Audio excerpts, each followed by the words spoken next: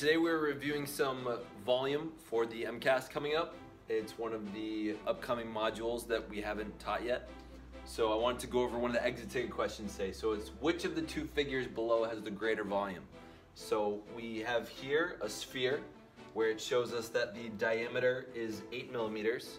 And over here we have a cone where the radius is 3 millimeters and the height is 6.5 millimeters.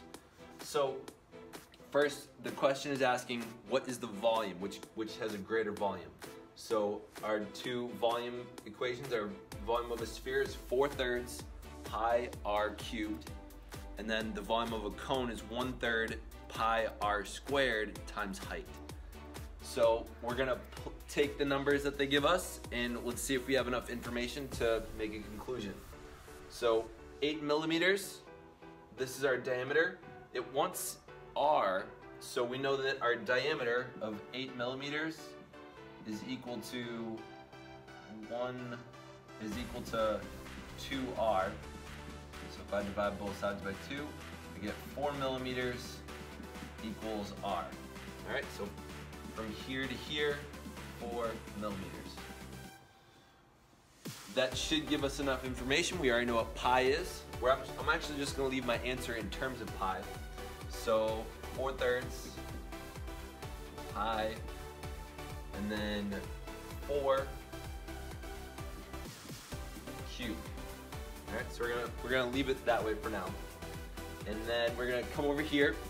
We got the volume of a cone, 1/3 pi r squared times h.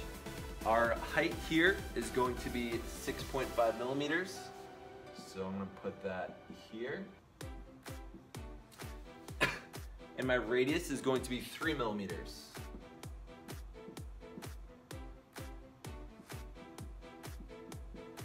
All right, so now I'm gonna take these two over here and I'm gonna compare them, right? I might not even have to multiply out the pi number because we can just see which one's greater. So we're looking to see which one's greater. 4/3 pi times 4 cubed, which is just gonna be times 4 again, so 4 to the 4. 4 to the 4 over 3 times pi. And we don't know if it's greater than, equal to, so I'm just gonna put a colon for now, I guess. Because we know they're probably not gonna be equal.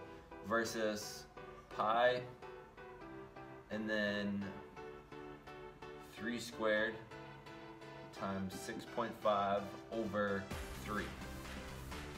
So we're looking to see if is this equal, is it greater than, less than, we're not sure.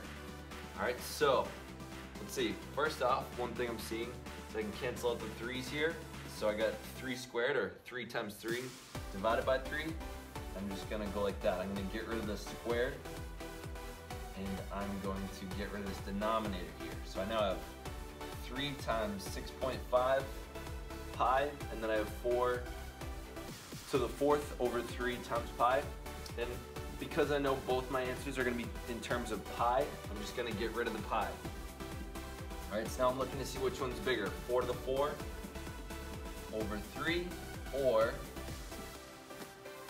3 times 6.5.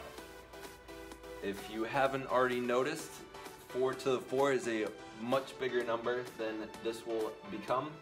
This is gonna be somewhere between, well, 3 times 6 is 18 and 3 times 7 is 21. So somewhere around 20. So I'm gonna say this is about 20. And this over here, 4 times 4 times 4 times 4.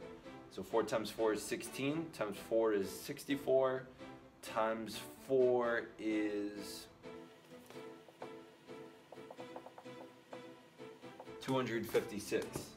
So 256 divided by 3, let's see, 3 into 2's.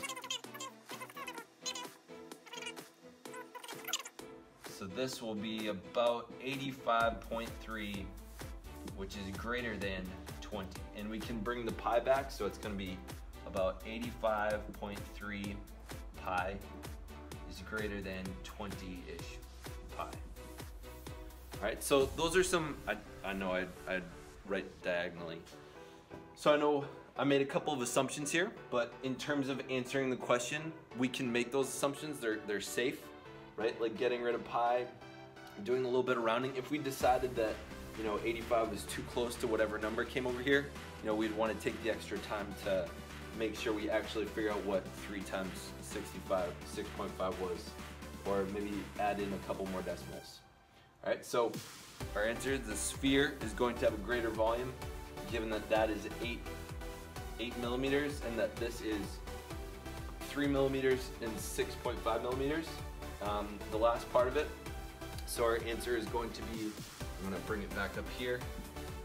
Our answer is going to be 85.3 pi. Now, one of the things I reviewed in class today was the measurements we're going to use. So because this is a volume, there's 3 dimensions. It's going to be millimeters cubed. All right, and there you have it. If you like this, please subscribe, give it a thumbs up. I have a couple more math tutorials, hopefully practicing for MCAS, and I hope this was helpful for those trying to learn out there. Stay weird.